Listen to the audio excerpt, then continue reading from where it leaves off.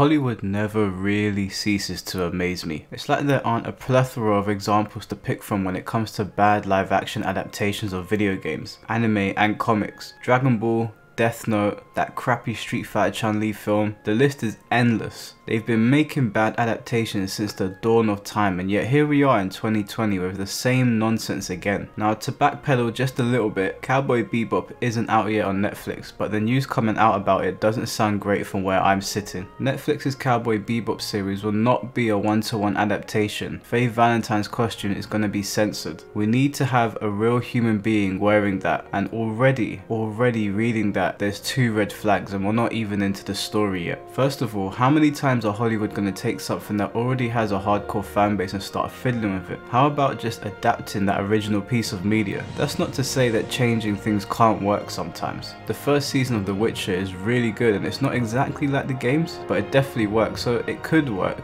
However, if I was to look at the ratio of disasters to success stories, you can understand why I'm a bit concerned. The next part of that made me shake and scratch my head was the censoring of Faye's outfit. I'm sorry, but who are you making this for again? The fans of the original series, or the same people that wanted Snowflake and Safe Space in Marvel, which actually turned out to be nobody? What do you mean that you need a real female to wear that? You mean to tell me that those aren't real women? That this isn't a real woman? Why is it that you'll go on YouTube or you'll watch a TV show like Ellen DeGeneres, and they'll make compilation videos on the internet of guys that are super jacked up, like all the Marvel guys like Thor and whatnot, but a woman in something a bit revealing is a problem? I just find it so weird. The double standard is so odd to me in America. Saying something like have a real human being wear that is such an odd thing to say. Again, it just sounds like virtue signaling. As you can see here, they clearly say that it's not going to be a one-to-one adaptation. The outfit swap for Faye and less glamorization of smoking. Why? Are you worried the show is going to make people want to smoke? It's fantasy. It's fiction. Jesus Christ. Like, seriously, is this the road we're heading down? It might sound really petty, but it always starts with small things and then turns into an avalanche. We've seen it happen before. The article then goes on to say that the series creator for the Netflix adaptation is drawing comparisons from Star Wars, and let me just stop you right there. Modern Star Wars is a train wreck, so my alarm bells are already going off crazy right now. He then goes on to say, we ain't playing Bebop, Bebop is playing us. You can't look at Cowboy Bebop and say, well, it's just a takeoff point. We're going to give them different hair and different clothing, and we're going to call it something different, and it's just sort of going to be a loose thing. If you're doing Cowboy Bebop, you're doing Cowboy Bebop, you know? It's kind of like doing Star Wars. Again, let's hope it's kind of not like Star Wars. It's going to be a seriously messy ride if it is. Grillo also notes here that the show will feature an original narrative, but wishes to avoid fans looking at the show and saying that they failed them or failed the original. I'm honestly confused at this whole statement. If you go with an original narrative, then you're inevitably going to upset the original fan base. They want to see the anime adapted on big screen, and obviously not everything that works in an anime is going to work in live action, but a whole new narrative, it seems like a slippery slope to me, but I'm going to reserve complete judgment until afterwards. He then goes on to say that the new narrative will try to tell a broader story of Spike and the Syndicate and everyone else. It's fine if you want to extend the universe in a way that doesn't mess up the original story, but you got to be really careful with stuff like that. Too many times have we seen our favourite shows taken onto the big screen, only to be left wondering who it was made for. Look at Death Note, a shining example of hot garbage. In this screenshot, the thing I wanted to focus on the most was him saying mature elements of the series will be toned down. Again,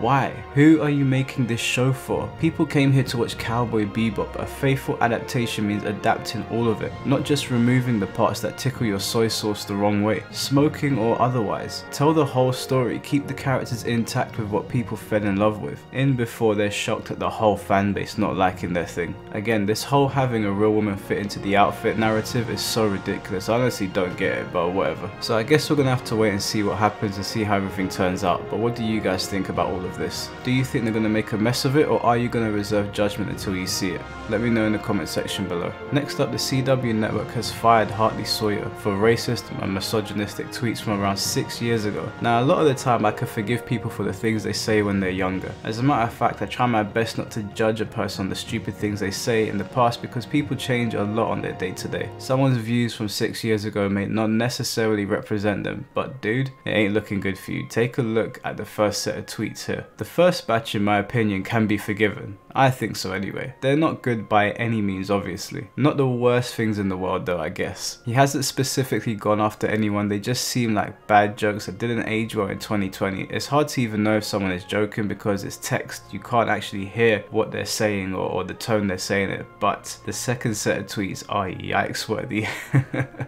I want to say you'll bounce back, but in this day and age it is not looking good, dude. The first one here, out at a dinner, I can let that one go. Probably a silly inside joke. Even the second one, I could probably let that go. The third one, if I had a wife, I would beat the hell out of her tonight. I mean, dude, what can I even say to that one? That's not a joke, and if it is, it's a really, really bad one. It's a terrible one, actually. But to be fair to him, that could have easily been taken out of context, and I'm sure that's a reply to someone, but whoever went after him chose some special ones, right? Cancel culture in full effect, ladies and gentlemen. As a lad, one of my favourite activities was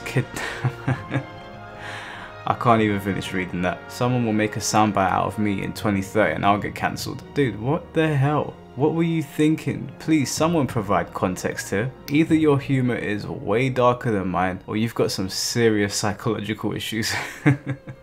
I don't know, man, that's all mad to me. Then there's the last one, the secret boob viewing. I mean, there's already a messy culture surrounding Hollywood and things you shouldn't be doing, so that tweet really doesn't help your case. You really put your foot in it this time. Guys, if he responds on social media, I'll update you, but for now, that's all I've got. What do you guys think? Do you think he should have been cancelled for tweets he made 6 years ago? Do you think we need some real context before action is taken, or do you think they're just bad jokes and he should be allowed to return to work? Let me know in the comment section below. Next up, Twitch is once again in the news. I swear this company is just non-stop up to something. This time it comes in the form of copyright claims over old clips. Obviously they're referring to streamers, and this can be a really big deal for them. Twitch has been sending out emails to streamers alleging copyright infringement, which has obviously led a ton of Twitch streamers to basically lose their minds, scramble to delete potentially thousands of clips and countless hours of work. The reason this is happening is because Twitch has extremely lax rules surrounding music. A lot of streamers play music in the background, and obviously on a platform like YouTube, you'd get done for copyright immediately. But on Twitch, because the rules are so laid back, nobody thought anything of it. And it's been that way for eons now, at least as long as I can remember. Now imagine having over 100,000 clips and having to sift through them to not get hit with the strikes. Well, that's exactly what Twitch streamer Fusil is going to have to do, as she has already received 2 copyright strikes as of 7th of June. She can't even see her old clips to delete them, so her channel is pretty much toast at this point. Now to be fair to Twitch, they do have music guidelines laid out, but it does go very much ignored. In that regard, it's been the land of the lawless on Twitch, and streamers have been allowed to use music unchecked. But now, all of a sudden, out of the complete blue, they've been hit with suspensions and bans. Literally all over the place, like nobody is safe. And for a lot of people, there's no escaping their channel being deleted because there's just too many clips to go through. The other problem is that if someone plays a song from a game, and then that publisher loses the rights to that song, what happens? It's all a mess, and Twitch should have enforced these rules properly like YouTube does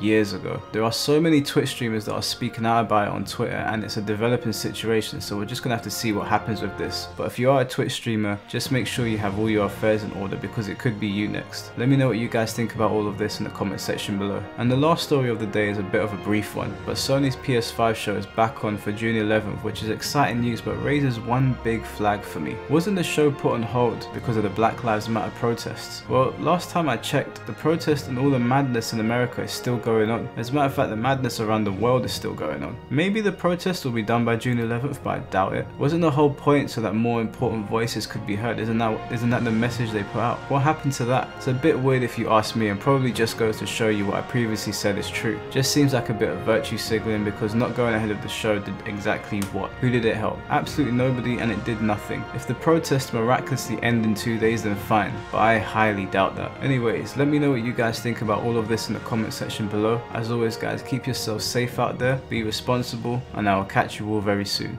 Peace.